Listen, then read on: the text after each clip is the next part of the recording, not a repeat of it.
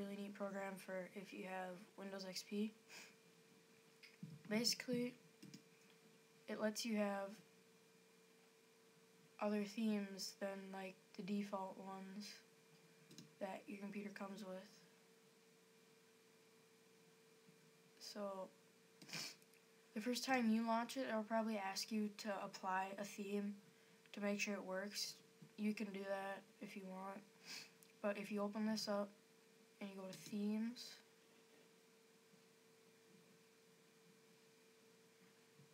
and then you can just pick one of these. I'll apply Panther, click it, and then just apply theme.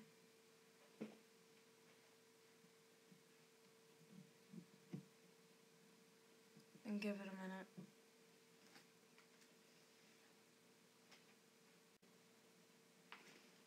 Okay. As you can see down at the bottom, it looks kind of like a Mac. You can unlock your toolbar and drag it to the top if you want, but I'm not gonna. And then to get your regular theme back, you can apply it in here.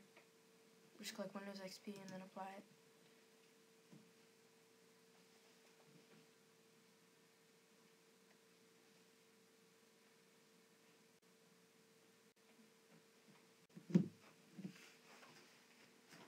Okay, then it applies your theme back. And sometimes your background is a little bit like it didn't fill the screen. Just change that. Well, you can change it in the program too, but you can also right click on your desktop and then change it. But if you go to back, well, there's visual styles, which are pretty much the same thing. There's different backgrounds that they have that you can put on.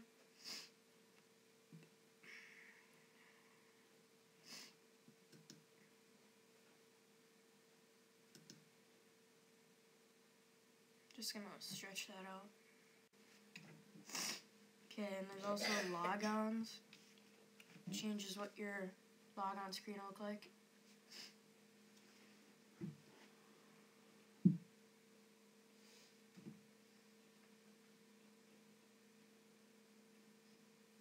You can change it to this one that says Sorrow. It's kind of like a gray one, I think. Yeah, right here. And then there's another one, Chronos.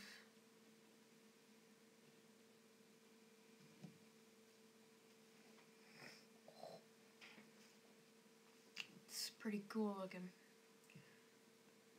Then you can change what your icons look like. And there's boot screens. You can change transparency of like windows and stuff.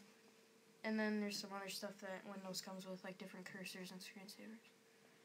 Alright, this is Black and Soul. Please comment, rate, and subscribe.